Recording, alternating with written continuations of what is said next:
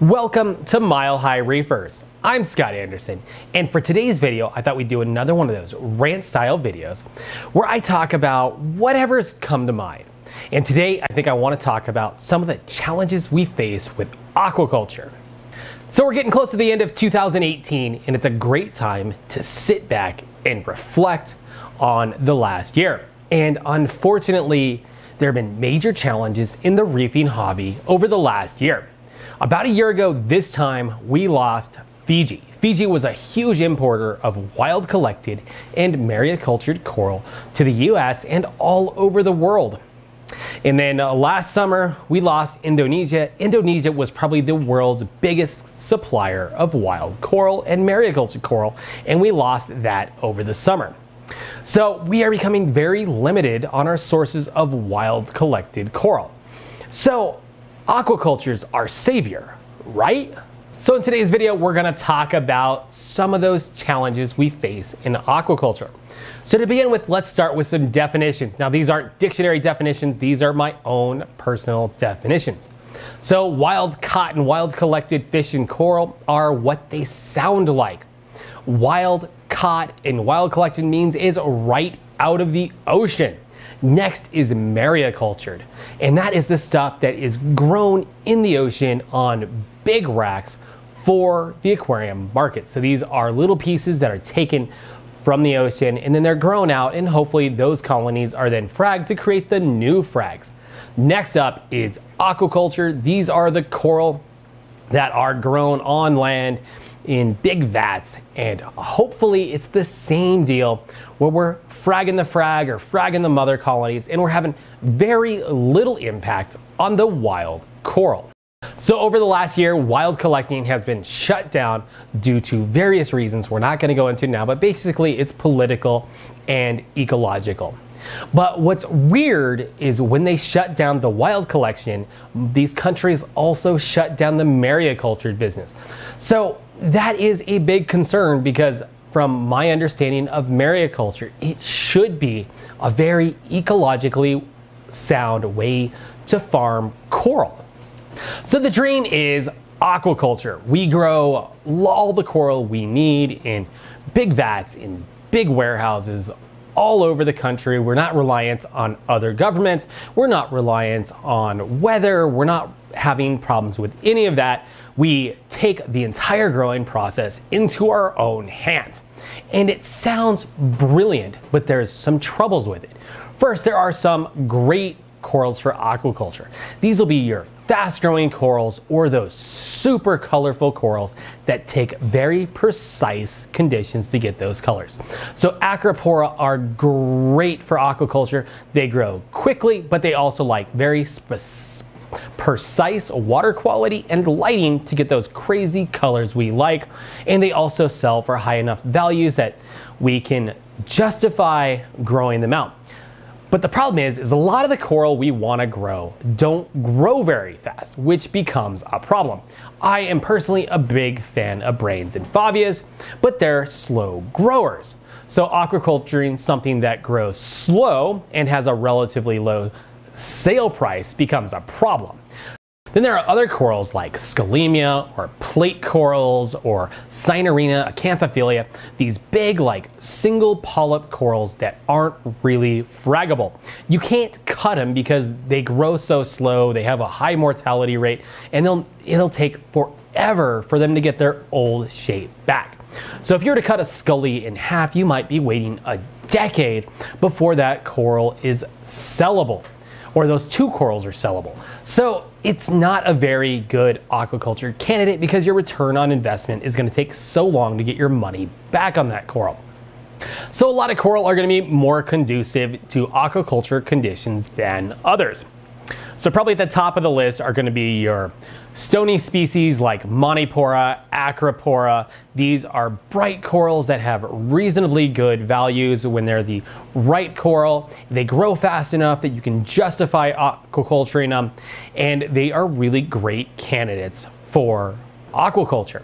Next up are going to be your soft corals. They grow really fast, they're super hardy, they just don't bring the kind of values that a lot of your stony corals do, especially Acropora. Now your LPS are where it gets a little more tricky. Some grow fast enough that you can kind of justify it. Branching Euphyllia are kind of on that list, but they grow slow enough that profits are small for Euphyllia. It's a lot cheaper at this point to import them from the wild. This is a big part of the reason that gold torches have gone from $80 a head to $300 a head in the last year or two. The fact is we're not bringing many in from outside of the aquaculture system, so wild collected, and the ones that are being grown are growing slow enough that our demand is way exceeding supply, so prices have gone way up on those corals. Same with gold hammers and anything really high end that grows fairly slow. Those prices have been going way up. And of course, anything that grows slower, like a wall hammer, is going to be harder to aquaculture. They don't cut very well, they grow really slow. So those really aren't good candidates for aquaculture. Neither is a bubble coral. That big bubble coral I have, it really can't be cut. The survivability rate would be really low, and it grows so slow, so that's a problem. And of course, as we discussed, there's those corals that take so long to grow that they just don't make economical sense to aquaculture. So the next big problem we face is really the definition of what aquaculture is and the lack of any real regulation within the aquaculture industry. As far as I know, there's really no definition as to what's truly aquacultured. In my opinion, if you want to sell something as aquacultured, it needs to be predominantly, that piece needs to be grown in captivity. What's going on now, and I know this for a fact, is that large pieces of coral are being cut up into frag-sized pieces. They're healing up on frags, and they're calling those aquacultured, even though maybe less than 10% of that frag was grown in captivity. In my opinion, to be truly aquacultured, the corals need to be grown in captivity for successive generations. We need a big mother colony that we're fragging off of, or we need to be fragging frags, but we can't be bringing stuff in from the wild, cutting it, healing it, and then stamping an aquaculture label on it. It's not ethical, and it shouldn't be happening. We need to be calling those wild collected or healed corals, and there is definitely a reason to buy a healed coral. A healed coral is going to be far superior to a recently cut coral. This is a coral that's healed. It's gotten used to the aquarium environment. These are far superior corals. But to claim they are aquacultured, to me, is a disservice to the community. To support this, there is no way that people are growing brain corals like Favias fast enough to really aquaculture them for the prices we're getting them at. When you can buy an aquacultured brain coral online or at a local pet store in the $10 to $30 range, you know that they didn't wait the year for this coral to grow into the frag-sized piece that it is. This stuff grows relatively slowly, and I would be willing to bet that there are very few people out there able to grow enough brain coral fast enough to keep those kind of low prices. And really, to sustain the entire US aquarium industry in coral the way we're used to buying it, we are going to have to grow coral on land at an industrial scale. So we're gonna have to grow tons of coral to meet the current US needs, at least to keep prices low enough to where the average person can afford the coral. So right now I probably sound pretty down on aquaculture. The fact is I'm not. I love aquaculture and I think it's the way of the future. But here's the way I see the industry in the future.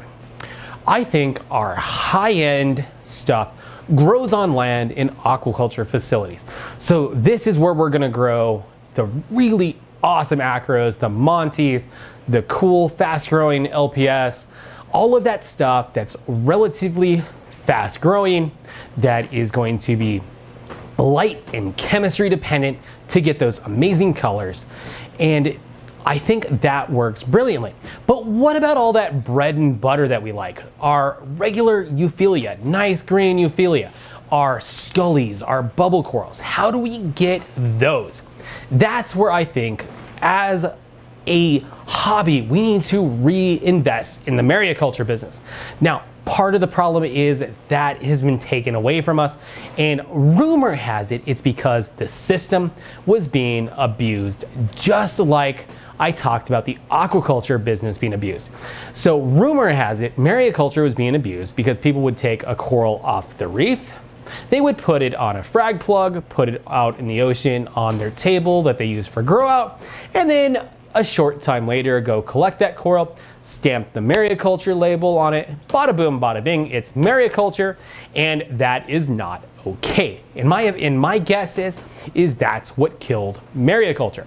But I think with good regulation, we can fix that.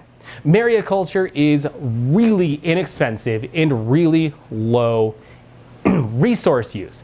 So basically all you need for mariculture is you need big tables in the ocean, which are relatively cheap to produce, and you need somebody to take care of it. Great thing is where we grow a lot of our coral, like Indonesia and Fiji, and Australia is a little different, but a lot of these are relatively poor countries that would really jump at the opportunity to have these jobs growing coral out in the ocean. Next thing is, as far as the environment goes, these are doing almost zero damage to the environment. Where aquaculture puts out a lot of CO2 and we've got a whole industry behind it, the only real problem we have with mariculture is shipping. Because when it grows in the ocean, it's doing its natural life cycle. All we're doing is moving the coral onto a table and growing it out, and we can grow it for a long time on these tables. The only real pollution that comes from it is our shipping from the Pacific to its destination. And in all honesty, yes, it does take a lot of energy to transport a coral that distance. But I have a feeling in reality, that's going to turn out to be the best way for us to get those slower growing or bread and butter corals. So a brain coral can take years to grow into a big colony. It doesn't make sense to do that in an aquaculture facility. A scully takes too long to grow for an aquaculture facility. A bubble coral's the same way. If we want to continue seeing these corals, we need a way to grow them so that we can have them in the future. And I think mariculture is going to be the ticket. We grow these on tables, we can have vast expanses in the ocean, taking up basically what was kind of deserty seabed because it was in a sandy area.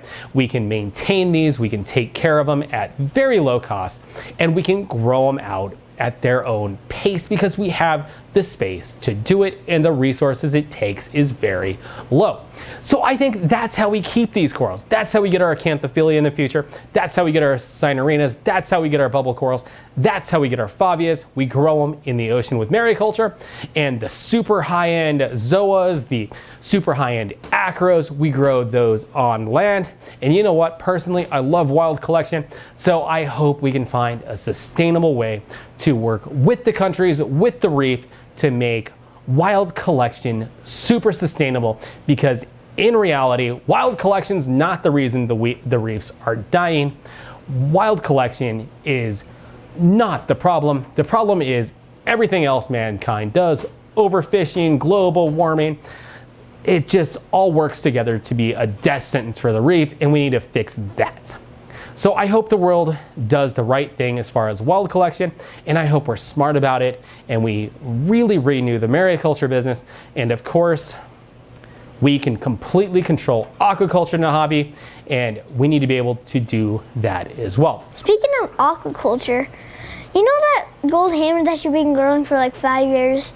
It sure looks like a devil's hand. Thanks for watching this episode of Mile High Reefers. Like, comment, subscribe. See you on the next one. Peace.